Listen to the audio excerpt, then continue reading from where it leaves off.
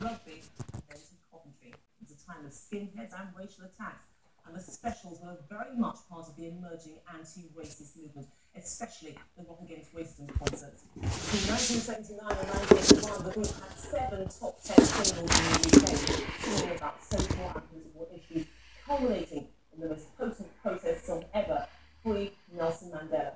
Well, Neville is currently on tour and has a new album released earlier this year called Scar Crazy. First, let's have a look at a clip of the video, one of the first records, Message to You.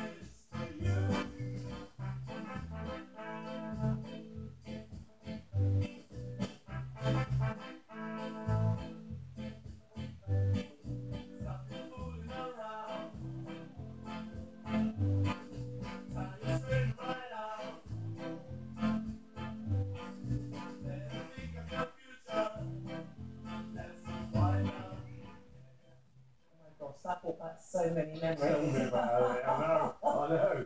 I was just saying to you, wasn't I, about we used to have fights with the skinheads and these are the guys in the video. No, not those, but at the time that's what we're singing about. And we sing about Rock Against Racism, because we used to fight like the Nazi skinheads and stuff, and then all of a sudden they started to like the ska music.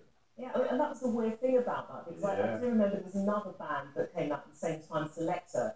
They had the same problem. They'd be performing to have skinhead audiences, threatening to cause trouble, and they suddenly start dancing along to the music and just mixing with everybody else. Well, I remember we used to have skinhead in Hatfield came, a busload of them came, we were singing, and it was Z-Kyle, while there's 2 black guys on stage.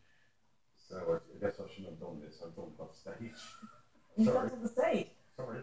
Understandable though, because it must be quite intimidating being a musician at that time as well. Plus remember, I wasn't used to it. It was the first time I got into Specials from coming off the street, playing a sound system, and then all of a sudden mixing with a load of white guys, playing reggae, but not reggae. And then these big concerts with quite a few people turning up, who wanted to hear the music, and then you used to get the people who just wanted to fight. And cause trouble. Yeah, and then they turned around and started liking ska. And started playing records. I mean, just looking at those pictures of the Special, I mean, the Specials were a very mixed band, multiracial. How did you guys all get together?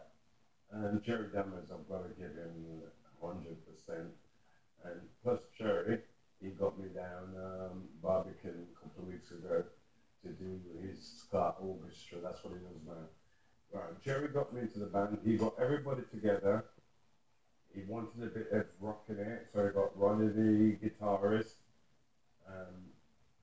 He wanted, Terry was a bit more, what would it say, human leaguey. That's a Terry Hall singer. Yes, yeah. So he just got different people in the band, and then he wanted me in it because I was crazy. Actually, people about, and I was the Jamaican.